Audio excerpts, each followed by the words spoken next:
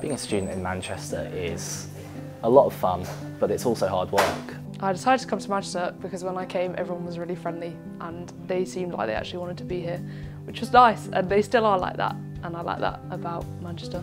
I always was quite interested in the radioactive elements, and somebody at a different university said if you want to study radiochemistry you need to go to Manchester. I like the challenge of the degree and the fact that learning materials are delivered by enthusiastic scientists. I also love studying in an atmosphere where I can get plenty of help and support from the staff and my peers. The high degree of flexibility and the independence in learning are also the factors that I really like about the course.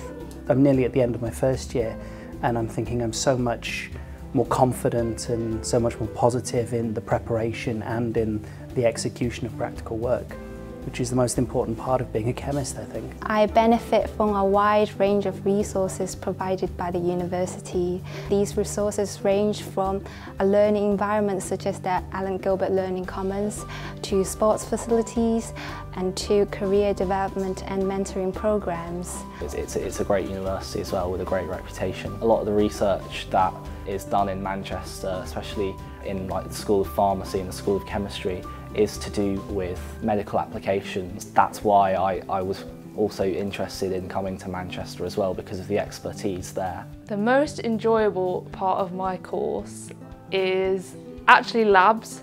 I don't like labs, but I do like labs. I think I've got a lot better this year than I was last year. You get a lot of lab time here, which is a real bonus. I think it develops my theory a lot more than I thought it would, and labs has made me a better person. The part I've enjoyed in the course most has been the practical work in the labs. There is a little bit of getting thrown in at the deep end, but it's quite a quick learning process, and I think by being almost forced into that position, you actually become a better chemist as a result. We do have a lot of equipment that has been fun to use. The course spreads over a lot of different chemistry, quite in depth. It gets hard sometimes, but that's good.